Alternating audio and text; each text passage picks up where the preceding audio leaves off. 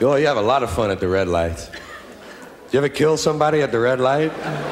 You can do it. They're walking right in front of you, man. Let's kill this asshole, huh? Nah, let him go. Hey, let's kill this broad. Okay, nah, fuck it, let her go. Okay, let's not kill anybody today. 2 people saved, man changed his mind. Here's a little red light story somebody told me. Guy's driving along, got someone sitting right next to him, and he goes right through a red light. Guy says, what are you doing? He said, never mind, will you? My brother drives like this. Goes a little bit further, comes to another red light. Right through it. What you doing? I told you, will you stop it? My brother drives like this. Comes to a green light and he stops. What are you doing? Well, my brother might be coming the other way.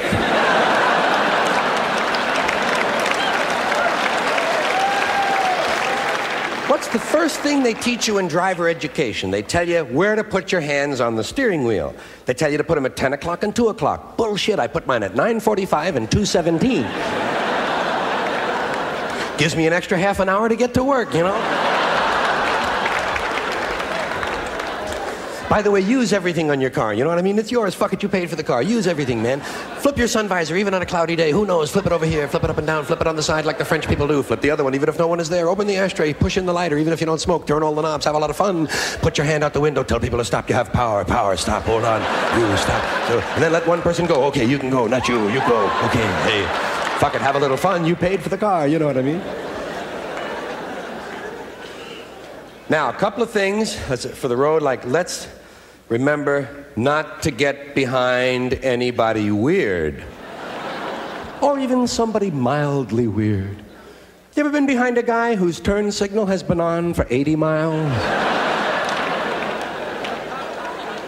And you say, well, maybe he's just really cautious, you know. I'm not going to pull out now. He may go at any moment. And you find out later he was going around the world to the left.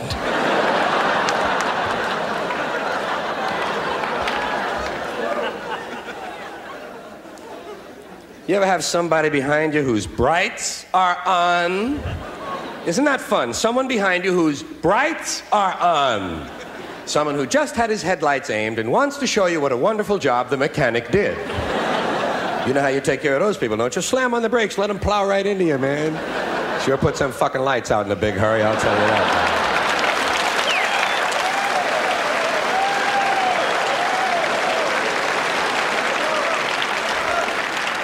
Let him find his way home, you know what I mean? He got out, he can get home.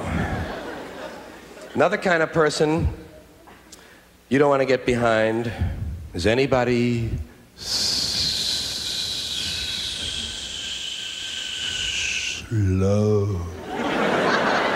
Boy, that's really good for your arteries. You get behind somebody really slow.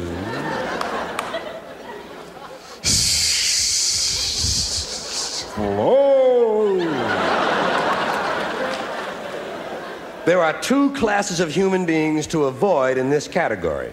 The first one is any woman whose head you can't see in the car at all.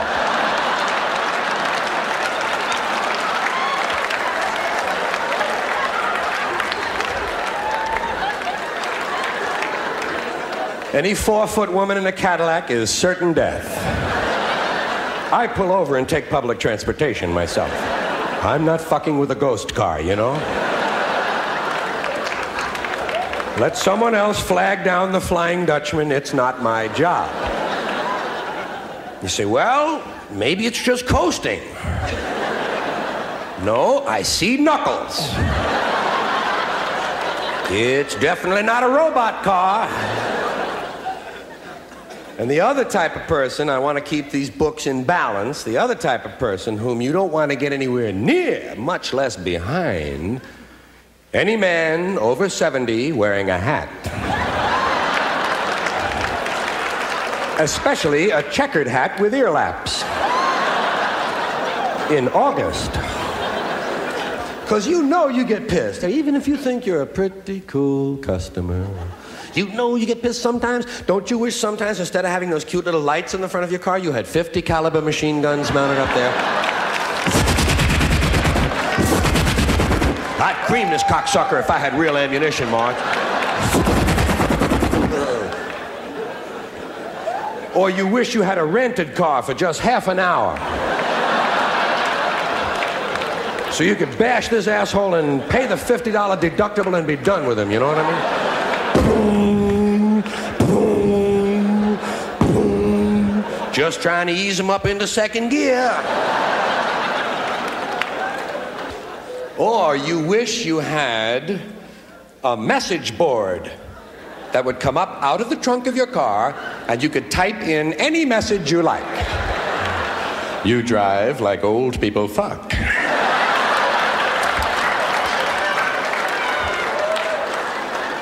Slow and sloppy.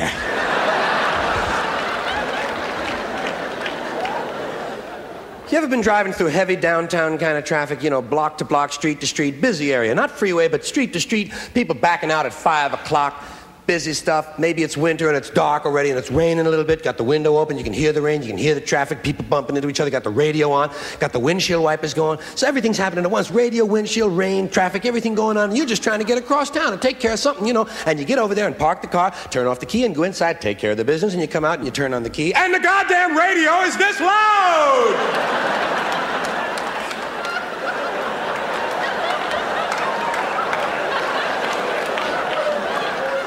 Could I possibly have been listening to that?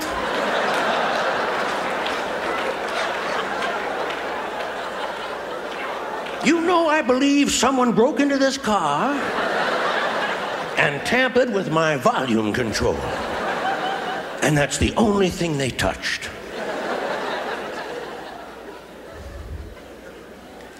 Here's something you'll be doing tonight. This is one you do all the time. If you get in the car, you're committed to do this following thing over and over.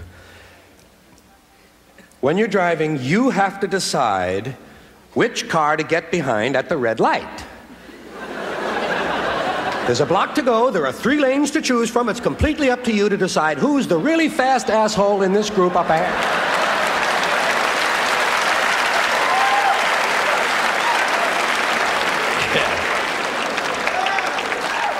Now, just a couple of things to remind you before I tow this trusty little thing back to the garage.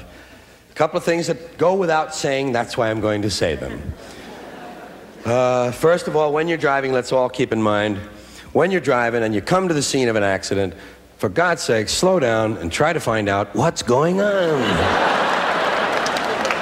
And if you can't see enough, ask the policeman to bring the bodies over a little closer to your car.